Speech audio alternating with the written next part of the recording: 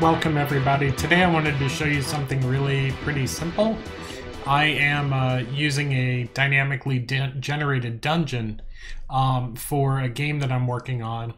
And one of the things I wanted to do was have a debug output showing you the path from the start to the finish of the map. And I did that using a spline. So if we look at the overhead here, you can see that my spline is traveling all the way through the entire map. Let me show you real quickly. So in this case, you can see the line here. Let's see if it looks better lit. Not too much.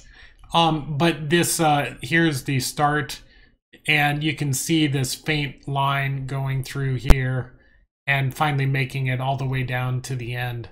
So what I did in order to do this, I simply used a spline component, and I'm going to show you real quickly how I did that.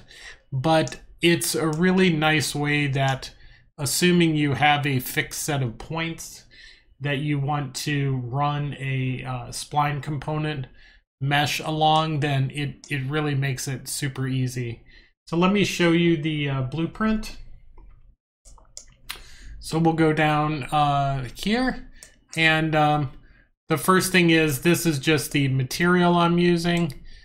This is not a very amazing material, but just in case you wanted to see the material that I'm using for my spline component, this is it.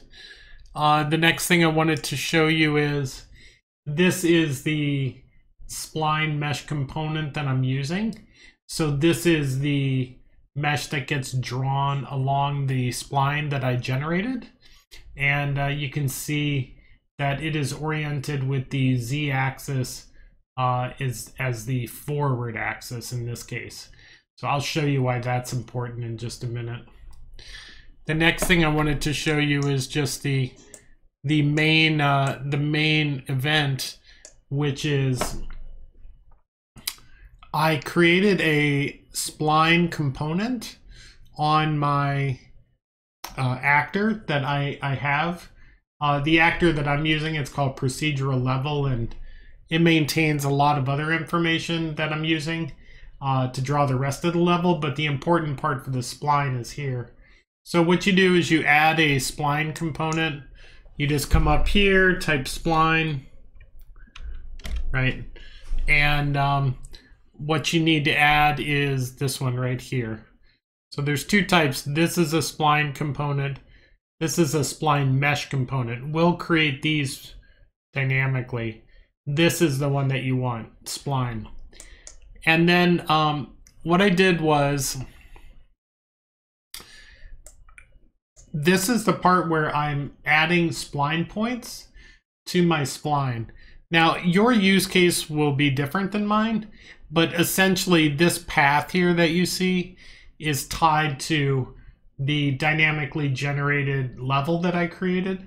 And so my path will be different than what yours is. But what you need to do is take whatever points you want to generate a spline through, and then from your spline do add spline point.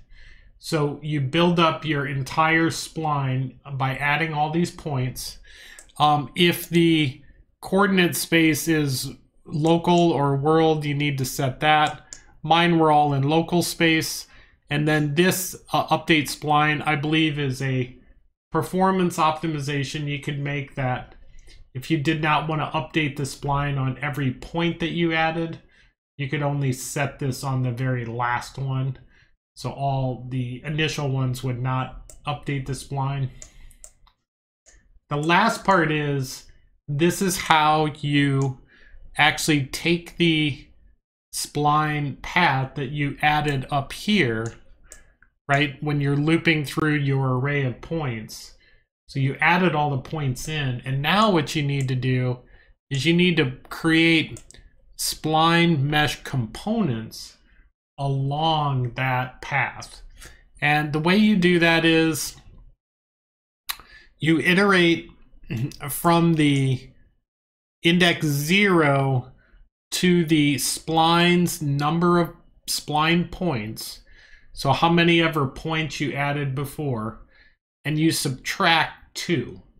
The reason we do that is the components go between 2 points.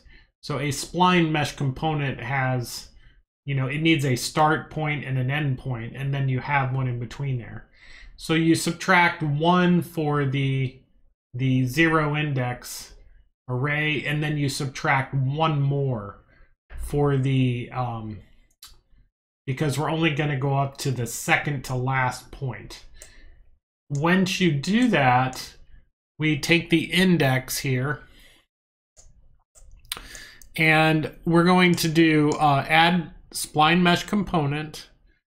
We are going to, actually this may be automatically attaching. I thought I was attaching it myself, but it looks like maybe I'll set this to manual because I think I'm actually doing the attachment.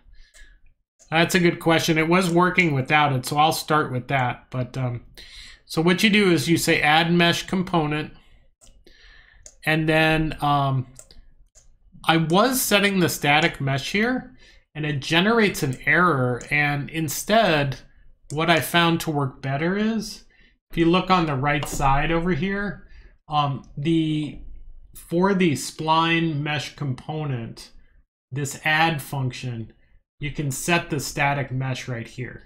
So this is the mesh that I'm going to be using. And one important thing is this forward axis. I set mine to Z because Z is the forward, like of a pipe. So mine was facing upwards, so I say use the upward axis as the forward axis. I tried doing this and it was throwing some errors about setting a static mesh when the mobility was not static. And I just tried something different, and it worked by, just setting it over here, which is easier. So you have to click on that node. So the next thing is you attach the component. This is the spline mesh component. I am attaching it to one of the scene component of my actor. I'm not using any sockets or any of this. And then all that I do is I set the start and the end point for the spline mesh component. So if we go back, if you look real close here, you can see that this is one section, and you need to set the start and the end points for each of those in order for your spline mesh component to know where to align itself. So going back here, how we get those positions for the start position and the tangent is we use a function called get location and tangent at spline point. And what you're doing is you're passing the index of the point that we retrieved from the index of our for loop. Okay, so you basically pass that in. I'm using local space again, and the output gives us the location and the tangent of that point. And then we simply add one, call the exact same function again, but we add 1 to our index. So that's the next one down the line. We get that point and tangent. And then it will set the start and end points for that particular spline mesh component. So once you run through all of that, you end up with this. And that's really about it, everybody. I have one little tip that I'm going to share with you now about the material. So I just wanted to show everybody, if you ever have a problem where your spline mesh components are not using the material that you assign them.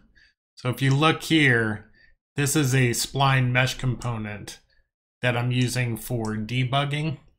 And I normally set it to a very transparent yellow. Let me show you that material.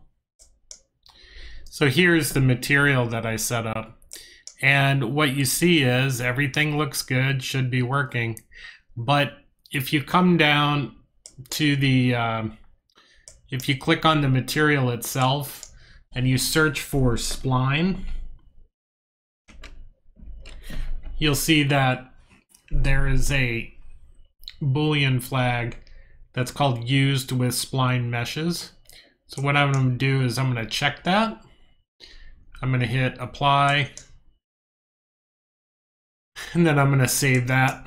And then when we go back to our